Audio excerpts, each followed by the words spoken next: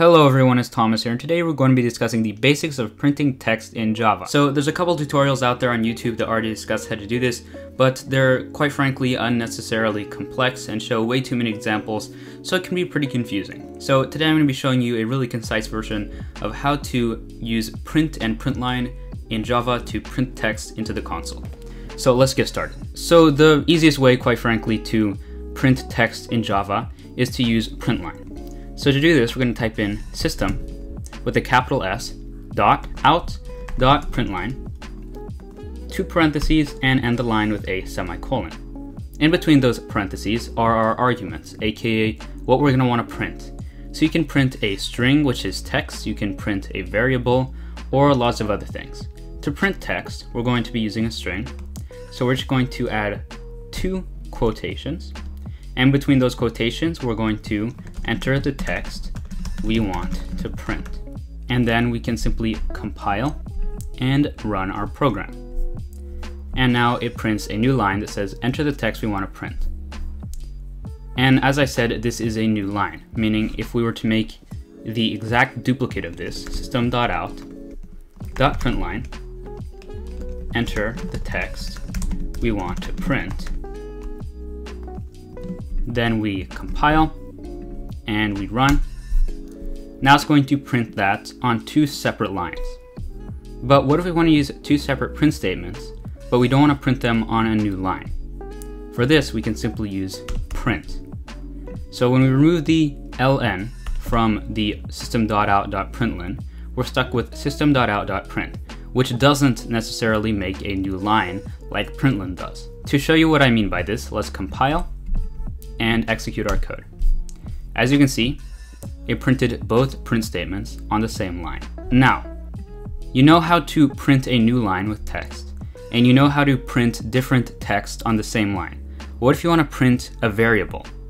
For example, let's say we have a variable that's equal to the number 10. You want to print out the number 10. So we'll use System.out.print, and we'll type in the number, and then we'll use another System.out.print statement.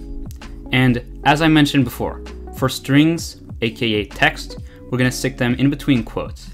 But what if you want to print a variable like we're printing right now? For that, you don't use quotes, so you'll just type in the variable name. So we have System.out.print, and we have the text, the number, and then after that we have System.out.print var. So before we actually print this, I want you to just guess what this is going to print. Now we're going to compile and run our program, and I want you to write in the comments if you're correct. So compile, void, and as you can see, we printed the number 10. So what's happening right here is we have one System.out.print, and that's printing the text, the number. On the next System.out.print, we're printing var. And since var represents the number 10, we're going to be printing out 10. Since we have two System.out.print statements, it's going to print out the number and then 10 on the same line. But what would happen if instead of using System.out.print, we use System.out.println? What this one is going to do is, since we have a System.out.println, it's going to place this on one line, and it's going to place 10, which is represented by var, on another line. So to test this, let's compile and run our code. As you can see, it prints out the number on one line, and on the next line it prints out 10, which is represented by var. So, what do I want you to take away from this video? If you want to print out a new line with some text, type out system with a capital S.out.println and put two parentheses, and in between those parentheses, put quotations with your text in between them. And don't forget to end the line with a semicolon.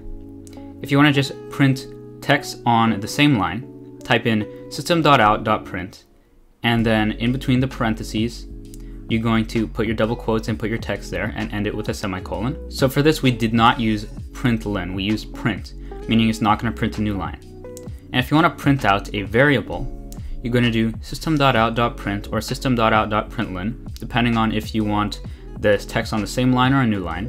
And in between the parentheses, you're just going to put the variable name and you're not going to put in quotes. Alright you guys, I really do hope this video was helpful to you. If you want to learn more about Java, I will be making a couple more videos shortly. Let me know if you have any topics you have any questions about, and I'll try to cover them. Thanks so much for watching, and have a great day. Bye.